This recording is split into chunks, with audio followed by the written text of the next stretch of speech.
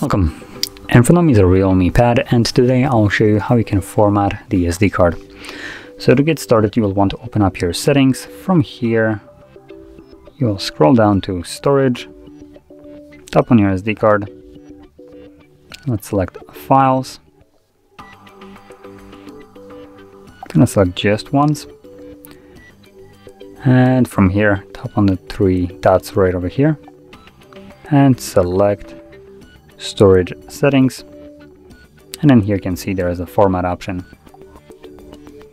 Now it does give you a message that formatting will erase all existing content on the SD card, so if there's anything that you'd like to keep, do back it up beforehand, otherwise you lose it permanently. But assuming you have already made it, or you just simply don't want to, proceed by tapping on Format SD card.